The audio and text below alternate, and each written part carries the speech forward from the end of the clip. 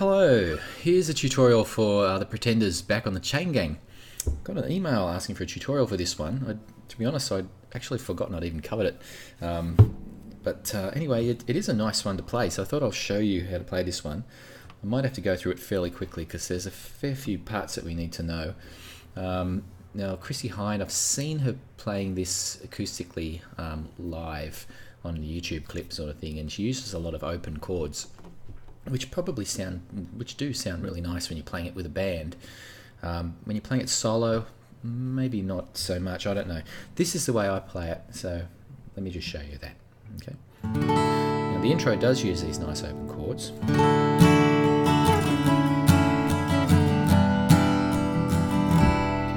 So this up here, it's basically a D chord, but up here on the 10th and 11th fret. So on the 10th fret on the 2nd string, and the 11th fret on the 3rd string. So you're going to strum from the 4th or the 5th string down, right? And that formation is going to slide now down to the 5th and 6th frets, right? And then E minor 7. You do that twice.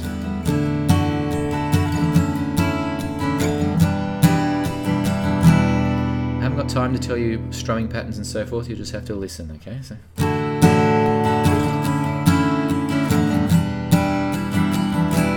you do that twice. Now we come into the main sort of chords for the verse, which is D, A sus4, E minor 7, and G. Right? So for all of those chords, your ring finger can stay stuck on the 2nd string there on the 3rd fret. So that's the part, you know, where it's D,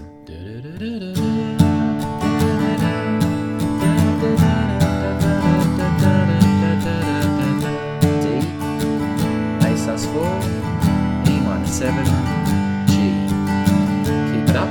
Found a picture of you. Oh, what hijacked my world that night. Come back for an A there before the D. If you're lazy, you can just do the A sus4 and come back for the D. So that's the only little variation. So just at the end of each line, after the G, a quick A before the D again. To a place in the past, we've been cast out of. Whoops, sorry. To a place in the past, we've been cast out of. Oh, now we're back in the fight.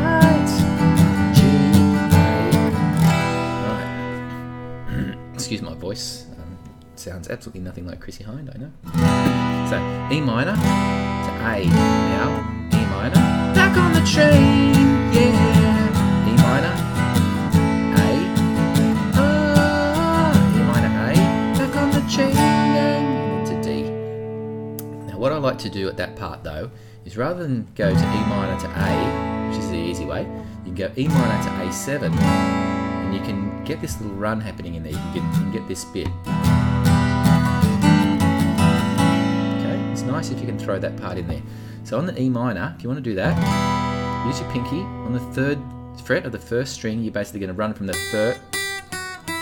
3, 3, 2, open while you're on your E minor. Then A7 sus. So you're going to be coming down the 2nd string now from the 3rd, 2nd, open, 2nd. So A7 sus, A7, open 2nd string, back to the A7. So I'm upstroking on those.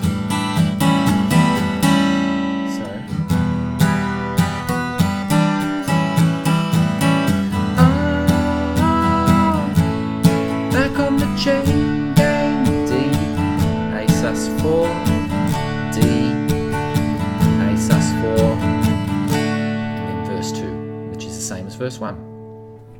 Okay, so we won't go through verse 2. When you come out of verse 2 though, you come back to the same as your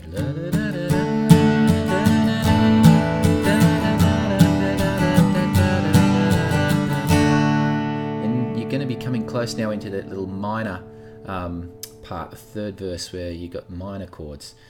To come into that though, you can do that little D,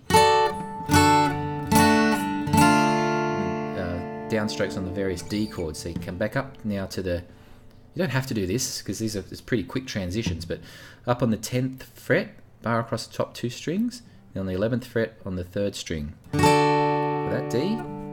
Now for this D, which is first finger on the 5th string, first finger on the 5th fret, 1st string, and then the 2nd and 3rd strings on the 7th fret. And your ordinary D into a D minor. Alright, so 1 downstroke, 1 downstroke, 1 downstroke. Powers that be. Now for this verse you're going from D minor to A7s, pretty much the whole way through the verse. The powers that be force us to live like we do. Bring me to my knees. See what they've done to you. Now, what you can do there is that little bit, when you're in your D minor, just release the 1st string of the D minor and come back on again. Then come back for your A7 now, but keep your 1st finger on the 1st string, and then release it. So.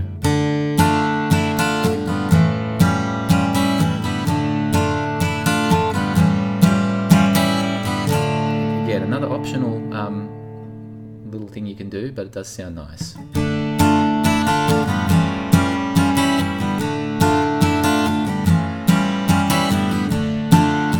our days I stand here today. And you just keep going from D minor to A7 till the end of the verse, making us part.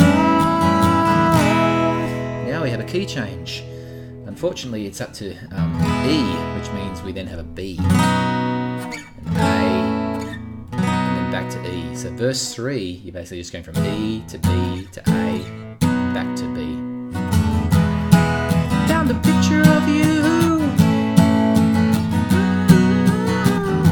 Those were the happiest days of my life. Now this is where the open chord perhaps might be easier.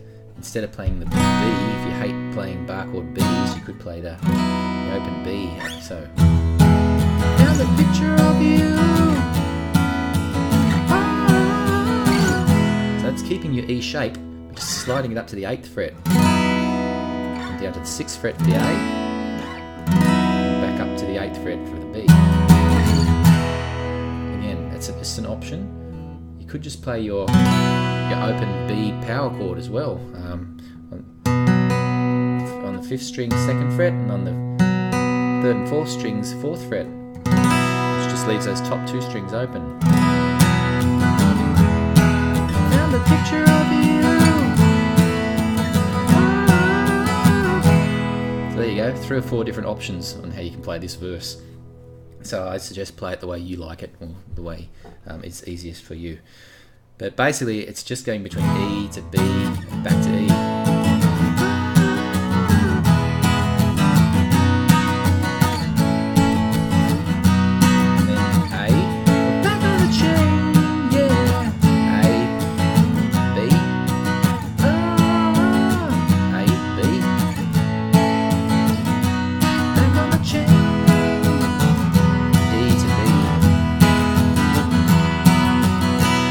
Open chords definitely sound better at the outro there.